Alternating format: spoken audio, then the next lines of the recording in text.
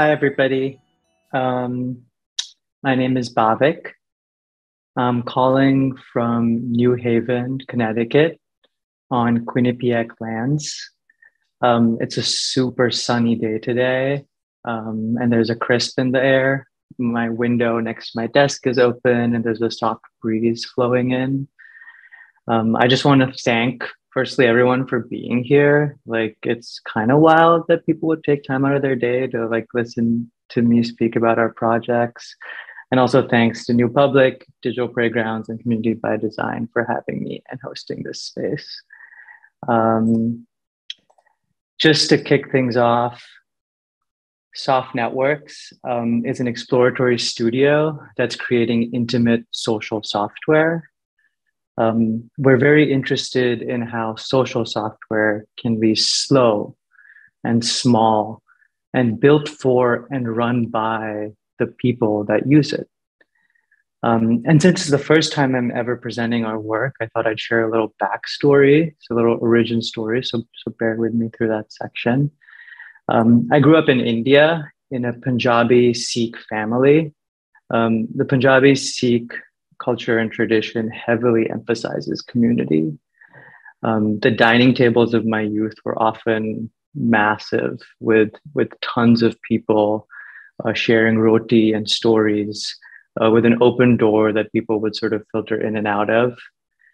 This is a photo of a Sikh langar, an open kitchen at Sikh temples where anyone can come and eat for free, where volunteers will spend hours cooking and serving. And another part of my identity and my upbringing is I also grew up on the internet. In some ways, Delhi didn't suit me. And so the internet was my way out. I'm always obsessed, always really interested in internet communities, early Reddit user, randomly spent a lot of time on LimeWire, which was a peer-to-peer, let's say, file sharing app back in the day, that had a chat room that you could talk about Radiohead in. And so I did a lot of that. And in this way, my identity has always been a combination of community and computing. For the early part of my career after college, I worked at Google. I wanted to go where I thought the best software was made. And I took a lot of time there waiting for my green card and building social software. And a lot of the products that I was lucky enough to spend time working on and built while I was at Google were great. It was kind of amazing to work on things being used by like millions of people every day. But in many ways, it wasn't what I thought it would be. It wasn't this sort of like, it didn't feel like the spaces of my youth. They felt sterile. A lot of what I was doing was creating space for people not to express themselves, but sort of adhere to brand expression. Instead of giving people small homes where they could live with their friends, it felt like I was building the world's largest hotel.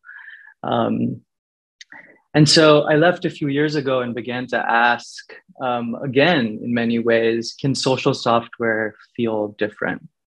Can social software feel like a long walk in the woods with a friend? Can social software feel like the dining tables I grew up eating around? Can it feel like a home cooked meal? And spoiler alert, I don't have any answers. I think that Soft Networks is designed for me as a very, very long practice. I'm interested in it growing as a studio, but like an oak tree grows, maybe over the course of my lifetime, and to be responsive and emergent in its process. And so I have 3 stories today to share, and hopefully we can all learn from them and get some answers together. And before I sort of truly begin, I just want to also say that I interchangeably use I and we pronouns, and that's also sort of in some ways an intentional decision. A lot of the ideas here come from elsewhere, and I want to acknowledge that, ancestral communities, BIPOC thinkers, many designers, technologists, and artists. I'm going to do my best to represent their ideas, but I apologize for any misunderstandings or missteps. But also sort of more practically, like, yeah, the studio is just me, but like I don't work on really any projects without collaborators. It's a very relational practice. And so if I'm swapping between I and we, that's why that's happening.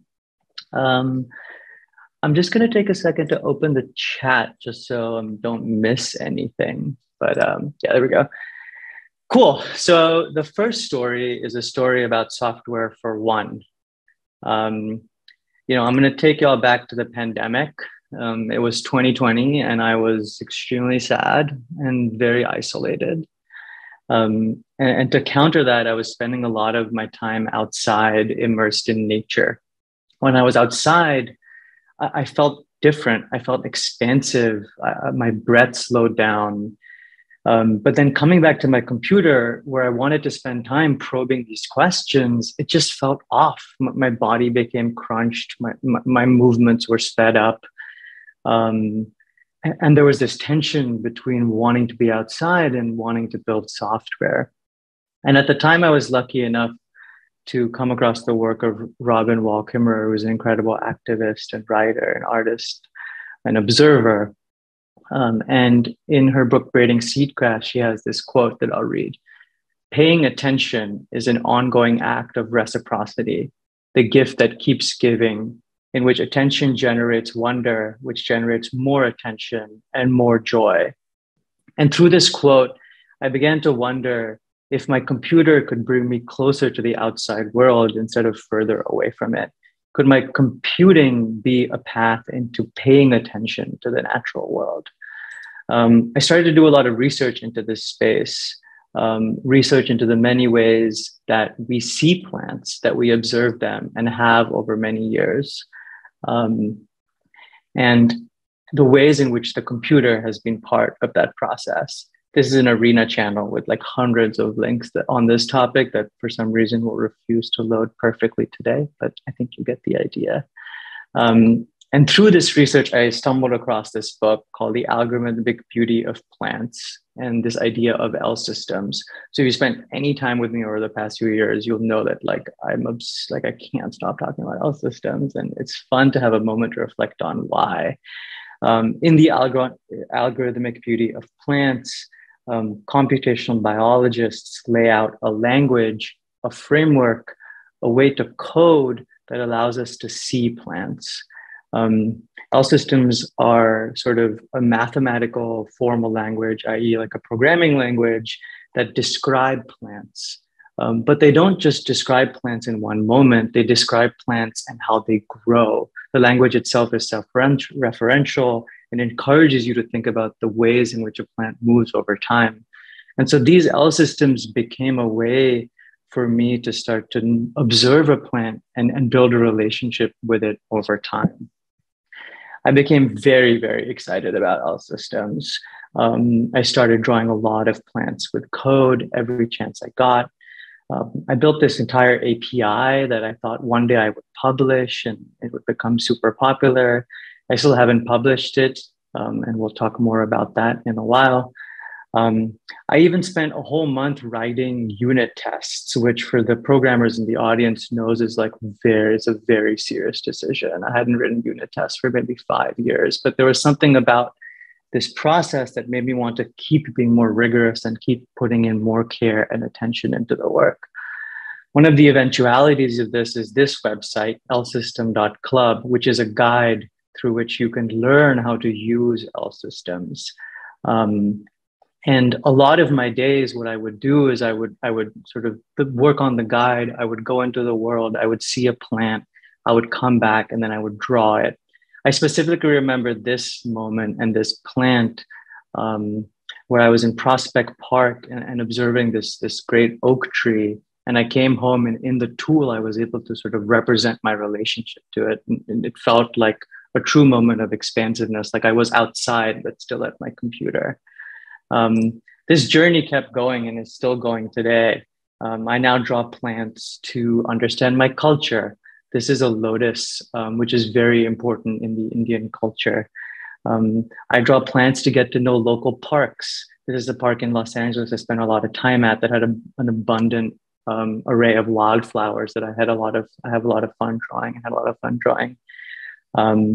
This is a lilac that I thought it would be fun to have a lilac inflorescence grow in the browser. Just random side note on lilacs. They grow in these huge shrubs that are incredibly like dense and vast. But the actual inflorescence, the part in which the flower grows, also has such detail and such structure. And it was really fun to focus in on that and give it space to bloom in the browser. Occasionally here and there, I got a chance to show this work. I had a show on New Art City where I had a couple of pieces, very, very stripped down L systems of plants that talk about abundance, like the serviceberry. Recently, I worked with the Processing Foundation to build a curriculum that would allow anybody who's interested to sort of approach this idea of learning to code and learning to observe nature through code. The curriculum is made up of little exercises. The first one, for example, is bird poses, in which you learn a few basic P5JS skills, and then you go out into the world, do an exercise to observe, and then come home and sort of reflect on what you've learned through code. But sort of, I think the interesting thing, or the point maybe of this section, is that I haven't really shown a lot of this work before, at least before today. A lot of the assets, images you're seeing, I'm not sure really anyone has ever seen them.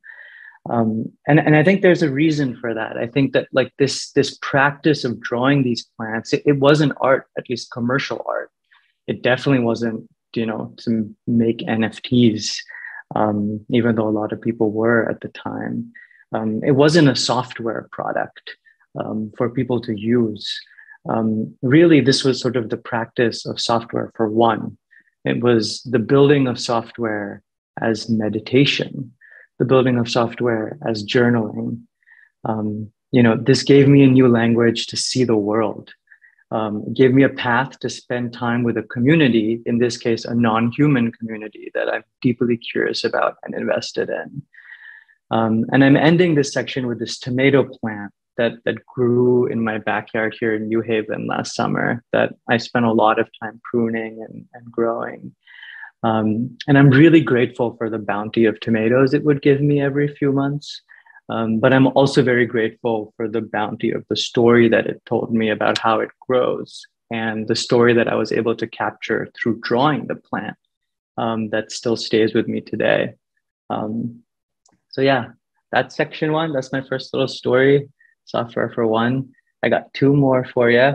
Open for questions for what it's worth. I know we do questions at the end, but so maybe we'll do that. But if anyone has anything really pressing they want to say, go ahead.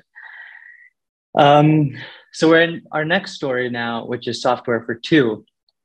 A few years ago, I was really, really, really lucky to meet an artist named Alice Swan Zhang, who is now a dear, dear friend. In her own words, she is a media artist and cultural organizer who, amongst other things, dreams of a relational web with phone lines to interspecies neighbors. You can kind of see why we get along. After a few months after I moved to LA, where she was living, she moved to Berlin. And we wanted to keep in touch from a distance, but like a Zoom call or a Google chat or like a digital office wasn't really cutting it. And as relational artists, we wanted to explore other means of keeping in touch. And at the time, we were super interested in internet protocols. Like it was around the time when everyone was reinventing the internet, if you remember, about a year ago with new sort of decentralized internet protocols. And we started to do a lot of research in the early internet protocols. This is a diagram from RFC1, the first request for comment by the Internet Engineering Task Force that describes a client-host communication architecture that became sort of the foundation for the internet as we know it. But at the same time, we were also very interested in other forms of communication protocols, protocols for perhaps divine communication, where you ask a question, you send an API call, and you receive an answer from a special mystical place. And the way you perform this API or this protocol is through ritual, through the act of attention giving. There are many examples of this, I think, the Seeker Das, tarot readings, and I Ching. Inspired by both of these research areas, we decided to do sort of a little bit of a performance where every day Alice and I would perform a protocol for remote connectivity over 15 days. And the way this works is that we'd ping pong back and forth and come up with a protocol, and then the both of us would perform it and see how it feels. And so I'll walk through some of the things we performed. One of my absolute favorites was this one. Calculate the angle between your city and mine. Walk 10 minutes in that direction from your house using your phone's compass. Send me that location on Google Maps. I thought of Alice the entire walk to the point at which I reached. I imagined walking across oceans and through our relationships towards that place. And where I ended up is this random place in Santa Monica, California. But it's not random anymore. It has special meaning to me. In many ways, it's become Alice and Mai's place, a representation of that moment in our relationship. Another day, we drew protocols. We drew the protocols of our relationship. We thought about the ways in which our interests led us towards each other, and the mediums, or sort of the APIs, or the structures, the pipes through which those interests express themselves. On another day, we sent letters. And this is in some ways was my favorite one, because we were living in completely different countries around the world. I had never sent a letter internationally, which was kind of a wild thing. And the letters arrived long after the performance was over. So in a way, continuing the structure of our remote connection. One day we left audio messages for each other in a scavenger hunt across multiple apps that we shared space in. And sometimes I like to think when I'm opening Google Drive that perhaps I'll find a message that Alice left there that I never found, which is really fun. At the end of our project, we put our exercises in a space that reflects our inspirations. And I'd like to walk through this now, but if you'd like to, you can walk through it on your phone or on your computer together. The URL is remoteprotocols.us or remoteprotocols.us. And I'll read aloud some of the prompts because I think they're kind of fun. Missing someone from afar, consult this connection wizard for how best to reach them. Request a protocol. What does it mean to connect from afar in our present? As digital fatigue lingers and physical happenings spring back, what happens to remote connectivity? If you are missing a faraway peer, the wizard of one-to-one is here to offer a bit of guidance. Digital or analog, synchronous or asynchronous, the wizard will select a promising protocol for you. This will be an exercise for you and your peer to perform in order to experiment with remote connection together. Ready? Begin. Please bring your subject to mind. We're going to do a version of this meditation later in the sandbox. What makes them who they are? Tune into their characteristics and traits. Rest one hand on your heart and the other on this screen.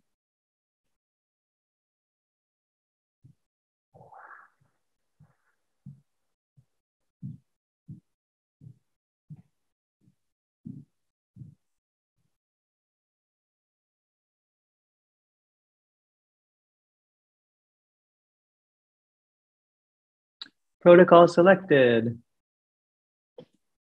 Can't wait to see what we got. Soundscape. Take a photo or make a sketch of where you are right now. Annotate it with all the sounds you hear around you. So that's a protocol that if you'd like to, if you're missing someone, you can perform with them today and see how it makes you feel. This project made me think pretty differently about what software can be. This is a photo of my dad trying it. And he was chuffed. A daily walk in the park could be communication software. Wishing someone a birthday, whether you're doing it in a hug or whether you're giving them a call on FaceTime is communication software. These communication software differ from person to person, from relationship to relationship, and even from time to time in moments or seasons. For me and Alice, at least for me, I think my favorite protocol or my favorite ritual of all was actually making the project together. People may not use the website. People may not read what we wrote, but perhaps the act of spending time and attention and representing that moment of our relationship in a project was enough. And I think we're a lot closer because of it. Cool. So now we're on our last story. And I think we're tracking well on time. We should have about 10 minutes left. Is that correct? Cool. So the last story is one that's still continuing in many ways, software for four. A little while ago, I was a member at New Ink, which is where I met Raven. And it's an incubator for people working at the intersection of art, design, and technology in New York. It's associated with the New Museum. Super great vibe. Strong recommendation from me. And while I was at New Ink, I was kind of talking a lot about platforms and how I was mad at them and wanted to make new ones. And in doing that, I sort of started having people reach out and say they too felt that way. And through that process, I met these four artists, Molly Soda, Sarah Rothberg, Chris Clary, and then that's me. And I'm going to do a disservice to their practice by giving you quick bios of them. So just know that they're amazing and you should check out their work.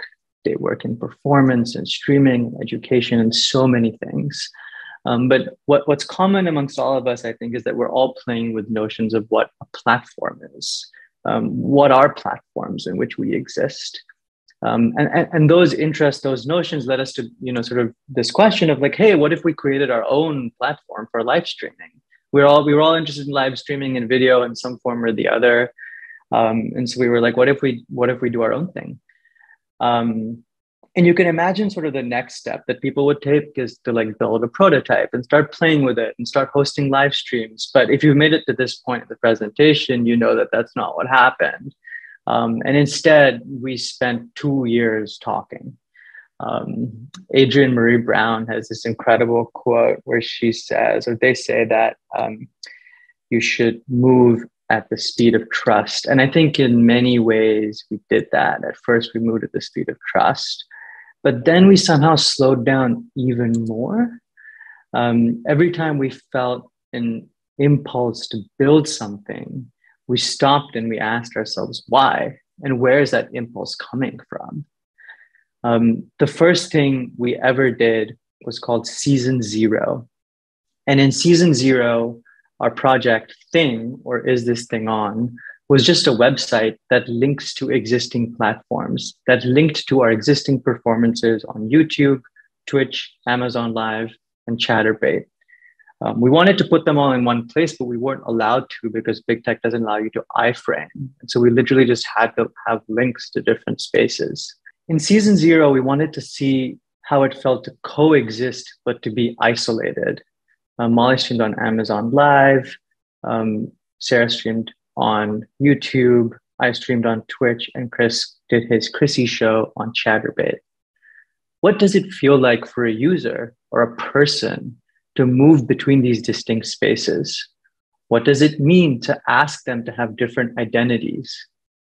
What were the terms of service for each one of these platforms? And in what ways did those terms constrain us as artists and performers in ways that we might not have even recognized?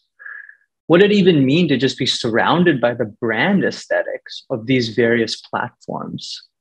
These were the questions that came up for us in Season Zero, where we just hosted live streams at the same time on multiple platforms.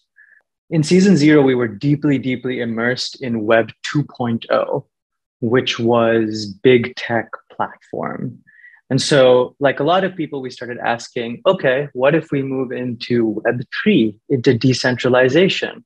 What would that actually mean for us? What does it mean to not only build your own platform, but have it be decentralized?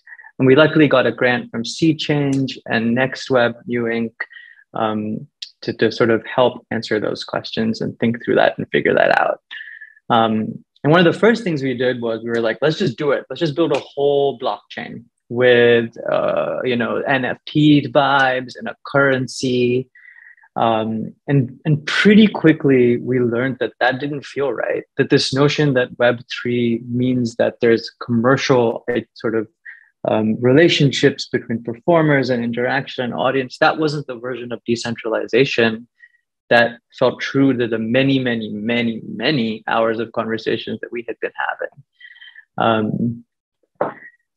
So one of the things we did then is we just stopped and we held a workshop. We held a workshop where we asked people like what they felt about platforms and live streaming, and we tried to understand what their perspectives on the next web or the new internet should and could be. And over time, we started building out what has now become season 1 and the Is This Thing platform.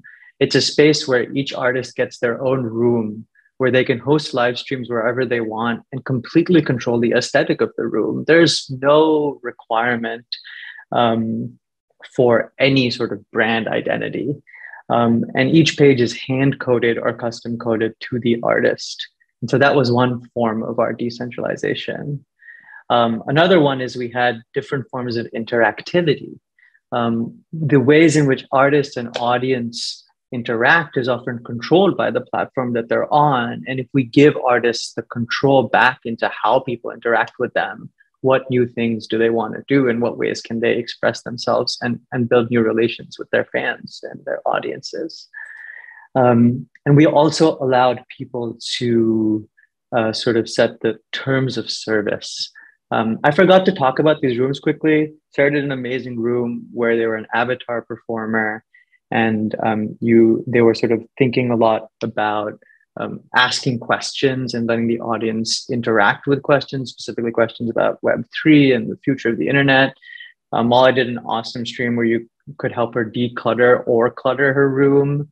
And then in Chrissy's stream, which was the last one I'd gotten to, you could add stickers on him all over his body, but the stickers would grow and grow and grow and slowly start to cover him until he picked them up.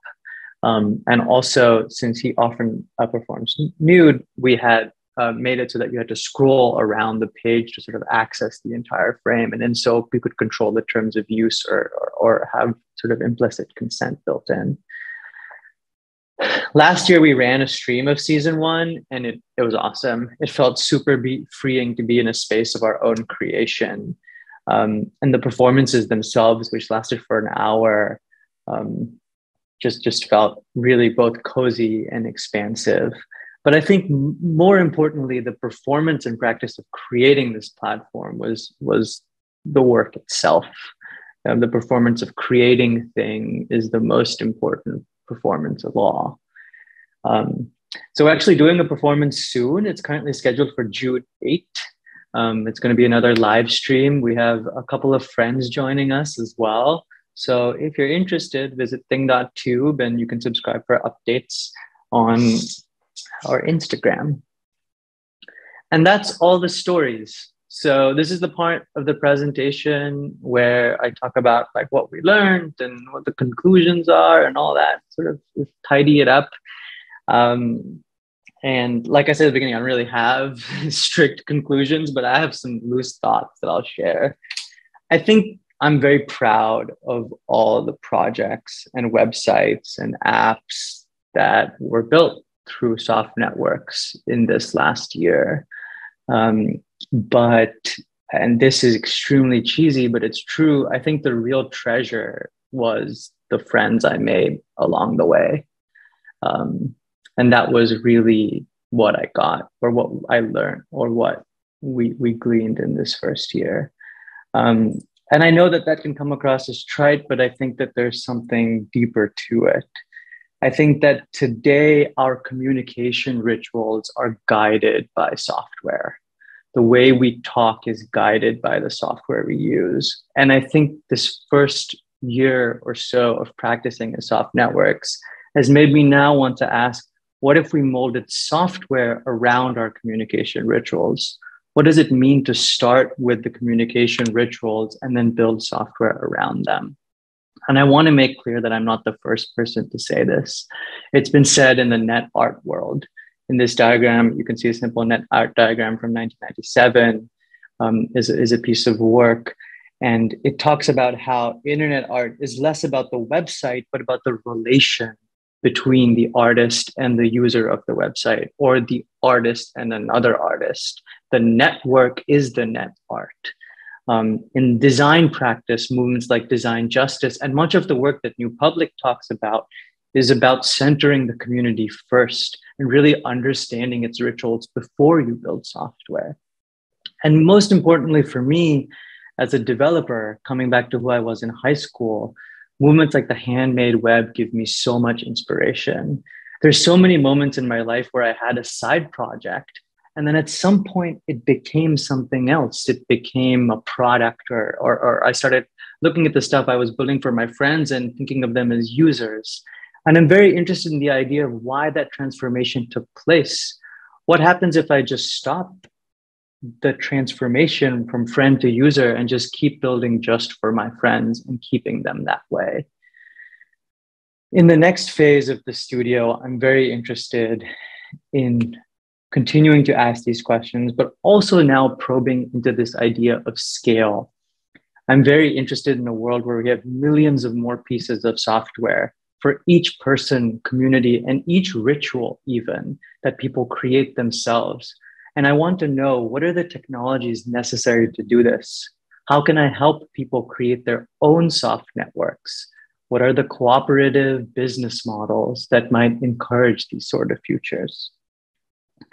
And so with that, thank you for joining me. Again, just truly stoked and grateful that y'all would take time out of your day to be here, and would always love to chat about this stuff. So yeah.